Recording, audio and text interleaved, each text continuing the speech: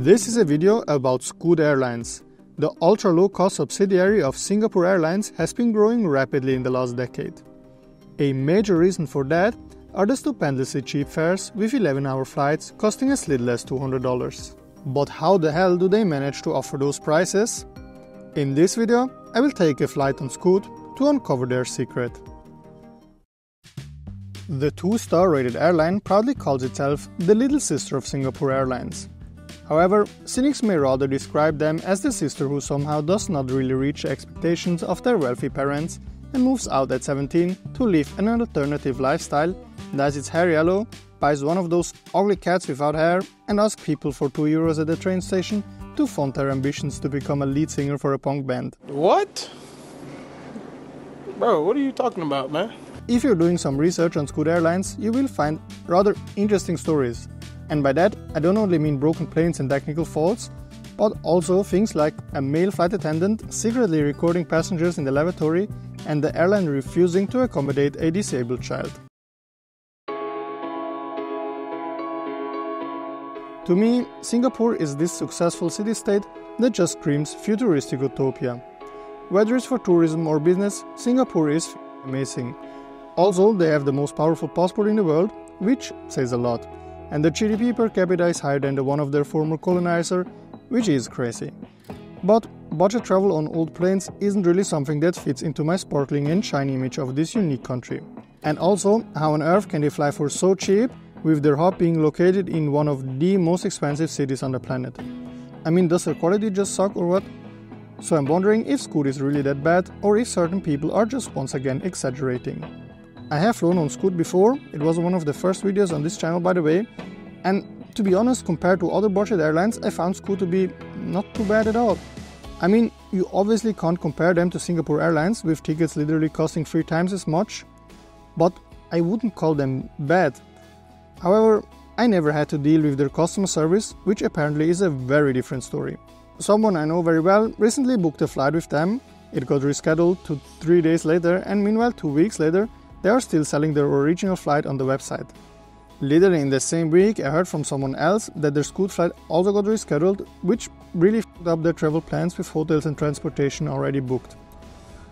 But let's see how it feels to travel Scoot's long-haul fleet for ourselves.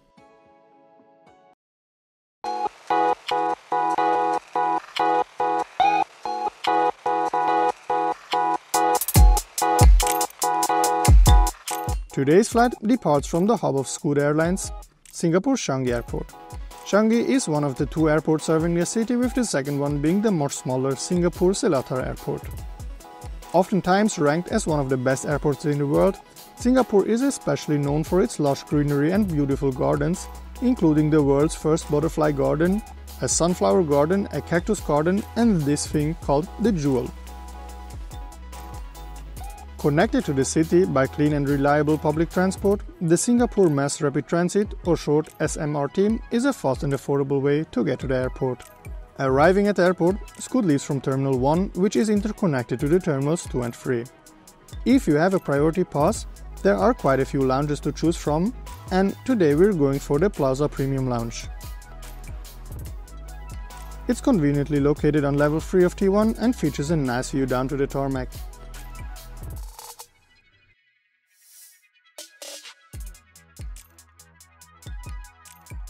While sitting at the lounge, enjoying my life and scrolling through social media, ironically I see this bloke who completely rethinks all his life's decisions after flying Scoot.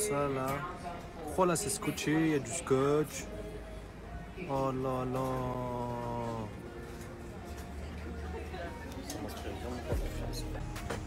Good.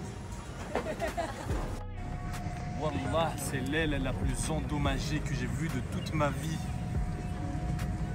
Oh là là. My first and only Scoot flight was on an A321 and the plane looked new and modern. However, with their long-haul fleet, it might be a bit different. Since our flight leaves soon, I really want to make the most out of the remaining time at this lounge. Because the air on planes is really dry, it is super important that you stay hydrated. The best thing for your body is detox water with organic cucumbers, fresh lemons and avocado tree leaves, because a healthy lifestyle really is the key to a happy life.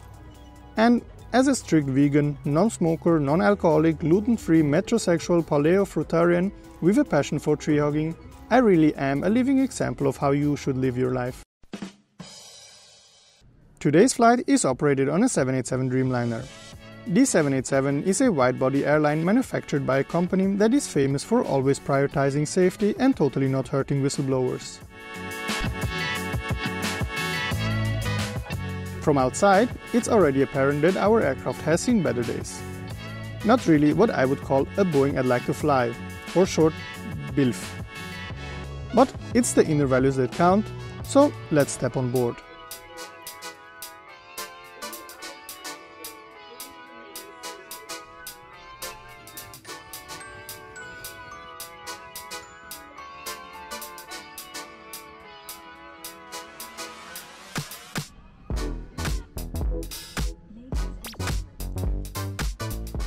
While the crew is friendly and professional, the hard product does not look too fresh anymore.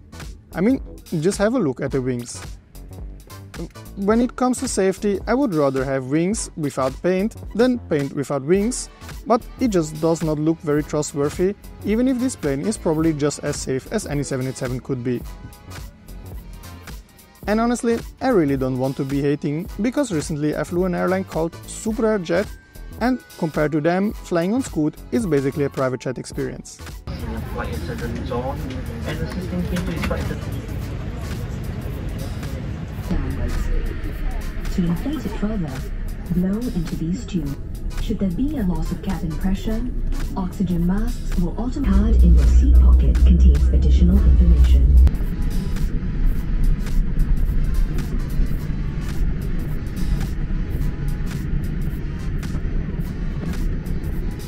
What again stands out to me on this Scoot flight is the crew's focus on safety.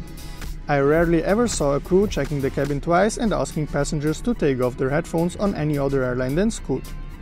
Also, for the probably more than 200 flights I've taken in my life, this is the first time that I had to stow my fanny pack under the seat.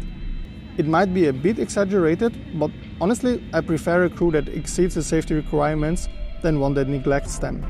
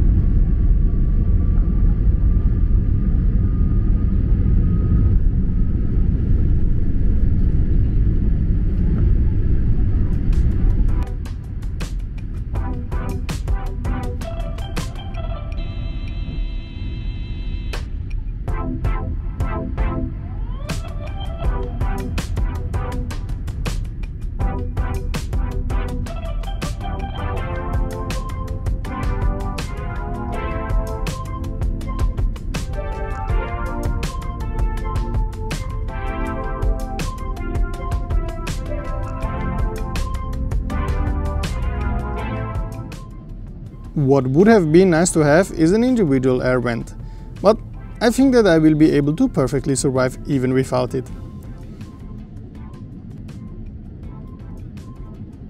When it comes to the legroom, we have 79 centimeters, which is actually more space than you get on most other budget airlines.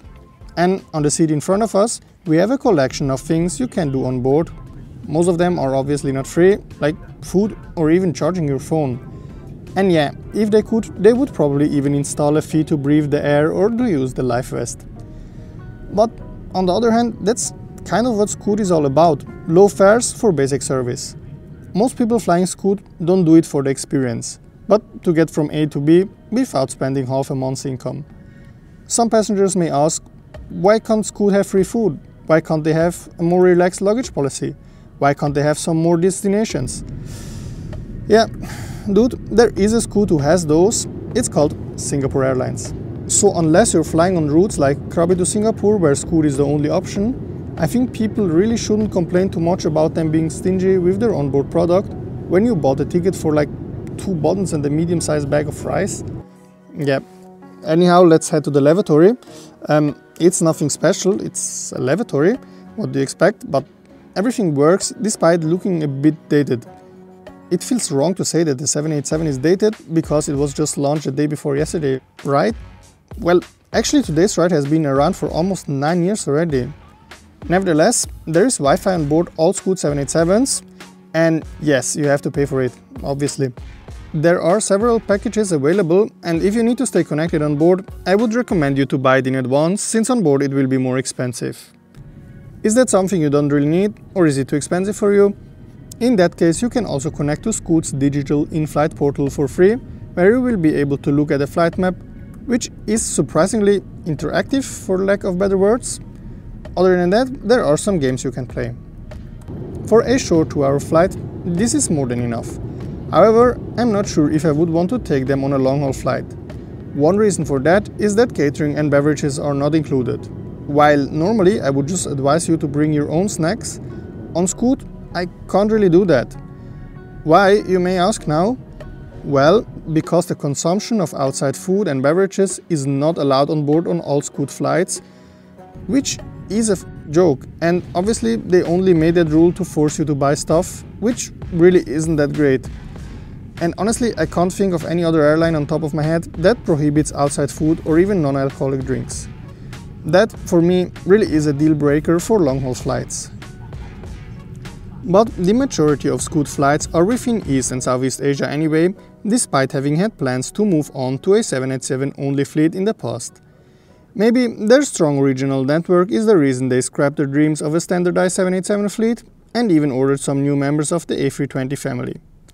Additionally, the Scoot family is expecting further offspring, as by May 2024 they will start operating flights on E190s made by the Brazilian manufacturer Embraer. With this plane, they will be able to make a profit on some new destinations with a smaller demand, primarily provincial cities in Malaysia and Thailand. So maybe we will see Scoot growing even more in the future. This expansion reflects an ambition for growth, tapping into less competitive demand, flexible routes. On the flip side, the core of Scoot's operational success lies not just in route expansion, but also in its lean business model. And that's precisely the secret of Scoot. Short turnaround times, pressuring passengers into buying additional services, a light customer service, and no frills. But is that really so dark? I don't know. That's kind of what budget airlines do. Eventually, in most cases, you get what you pay for, and if you want better service, you will have to choose more expensive full-service carriers like Singapore Airlines.